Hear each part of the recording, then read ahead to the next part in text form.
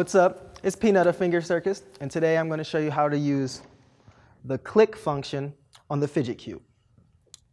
What you want to do, start with it out facing this way, take your opposite hand and wrap the pointer around the middle finger. It doesn't have to be tight like mine, as long as it gets there.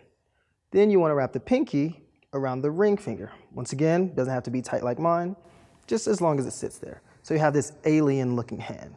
Not like this, but like this. Once you have that, you just use them to hit the buttons. If you hear a click, you're doing it right.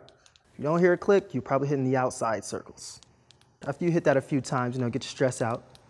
You want to use your pointer and your ring and your middle finger. Slide them behind here, like so. You grab it with your thumb. You open these two so that you can rotate. Then you just grab the cube again and release.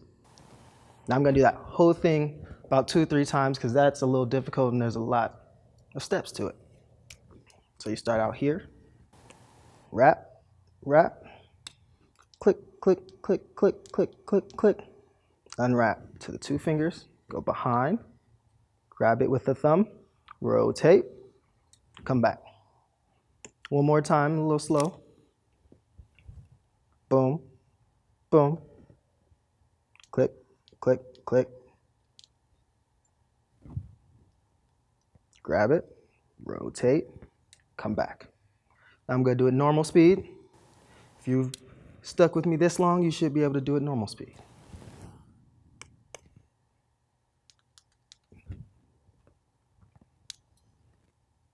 Boom.